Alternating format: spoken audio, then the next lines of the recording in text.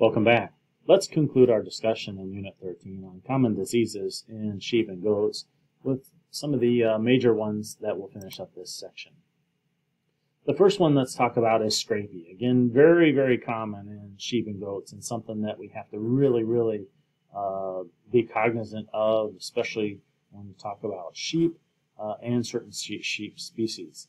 So this one has a rather slow incubation time, about 18 to 24 months, kind of similar as we talked about mad cow disease or Johne's back in cattle. This one will take a long time to incubate, so it takes a little while to show itself that you're actually infected with it. The progressive weight loss occurs, especially in the hindquarters. You'll see some distinct weakening of that muscle structure. The animals will exhibit lots of nervousness. They'll itch to the point where they've rubbed off entire patches of hair or wool all the way down to the bare skin and make it raw. Obviously, lots of restlessness, but oddly enough, they'll have a really normal appetite and very normal body temperature. This is really highly transmissible, so it also withstands very high temperatures, boiling, chemicals, and time. It takes a lot to get rid of this once you have it. There's some question of its heritability. So as you see here in the middle, there are some breeds that are genetically testing for it and culling identified animals that are come up positive or show the carrier of the gene for scrapie. And the last most important thing you see bolded here right in the middle of the screen is there is no treatment for this one. So basically, culling infected animals is your way to go. Next is, real quickly, let's talk about blackleg. We've hit on this one before. Again, it can occur anywhere to both sheep and goats, anywhere where you see animals on pasture. It's very, very highly contagious.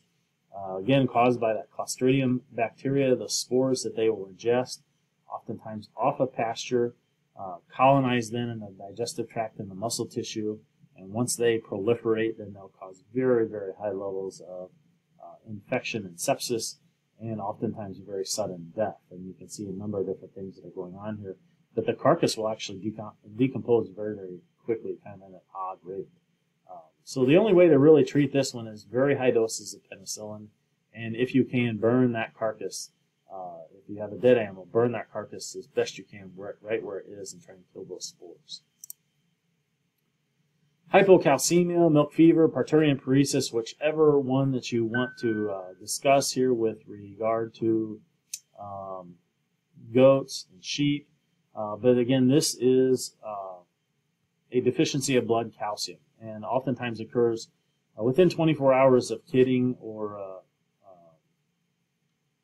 the ewes giving birth. You'll see paralysis, comatose settings are set in, and death. And again, very often related to nutritional status. Now, this one is not super common in sheep and goats, but it can happen. So you want to be aware of how to identify it and how to treat it. And because we spend a lot of time with sheep and goats on pasture, we also have to have the conversation again about grass tetany or hypomagnesia. This is where you'll have low magnesium levels associated with low soil magnesium content that's in the grass, especially at early season grazing. So they'll have low blood magnesium levels. Sometimes it's also associated with overgrazing, where there's just not much there to eat. They graze the pasture totally down, and so you have to be aware that that could cause it as well. Symptoms, again, very distinct behavioral changes. They'll stagger. They'll do what they call stargazing, which is kind of exactly how it sounds. They'll just stand there and stare at the sky. Excuse me. Sometimes convulsions and spasms, and then sudden death, particularly. You need to hit treatment between 6 to 10 hours of onset if you're going to be successful with intravenous or sub-Q Epsom salts. Early, if you catch it early, you can go oral, and then get them off the pasture, get them into the barn, and control their feeding a little bit better. So prevention is just primarily supplemental magnesium. Have the proper amounts of mineral feeding, especially 30 days prior to grazing. That will help them distinctly. White muscle disease, again, we talked about the prior. And again, just due to the amount of time that sheep and goats can spend on pasture, they're susceptible to to this one here, especially whenever we have low selenium soils. The treatments and prevention are all basically the same as we talked about in other species. Here's a unique one to sheep and goats, and that's enterotoxemia, or overeating disease. And it is basically just as it sounds. And if you say, well, you or a nanny goat could literally eat themselves to death, and the answer to that is absolutely yes.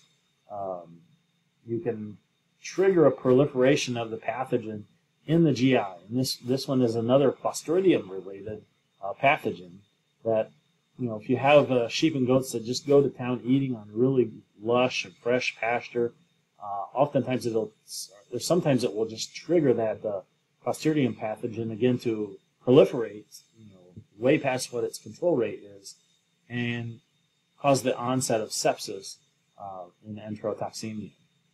Symptoms is they'll just acutely, just almost immediately go off the feet, have profuse diarrhea, set into convulsions, have staggering or circling gaits, and then kind of sudden death. And you may not even see any of that. You just walk out in the pasture and find one dead.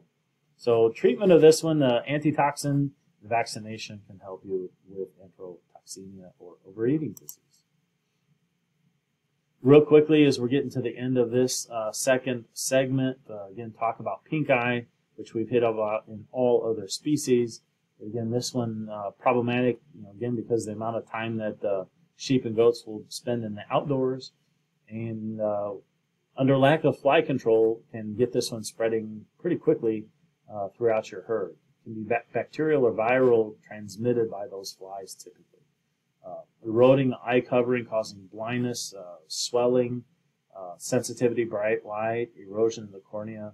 So this one is hard to prevent, especially when you talk about the pasture. But anything that you can do to help prevent the flies, whether it's feeding a product like Clarifly or Rabon in order to help cut down on the larvae that would be deposited in manure, or using premise sprays for fly control, or simply going out and using a fly dust or a fly spray on a regular basis, trying to keep flies off of your sheep and goats.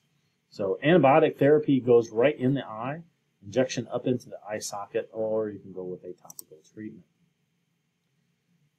Getting right to the end here, foot rot is, of course, one that we have to be aware of. Again, whenever we have poor pasture conditions, poor feeding strategies, we can have problems with foot rot in sheep and goats.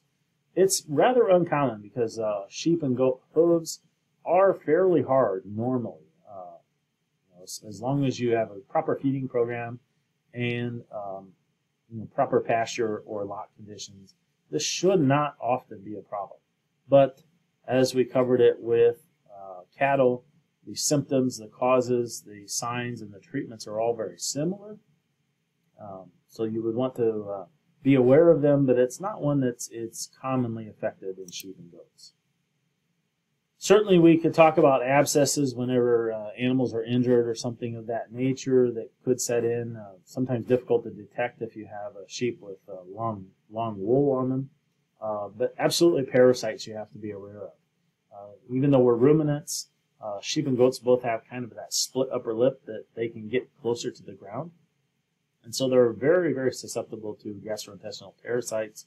So you want to be active in your deworming strategy in order to prevent those. So I believe that brings us to our summary slide, and our take-home messages here is, first, make sure that you're able to recognize major sheep and goat diseases and their effects.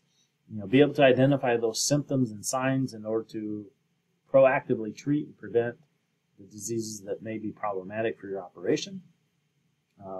Be able to identify and recommend treatment and prevention strategies. And then understand what the potential losses to profitability are due to disease. So that's going to conclude our 2-lecture series on sheep and goat, common diseases in sheep and goats. Thanks for tuning in.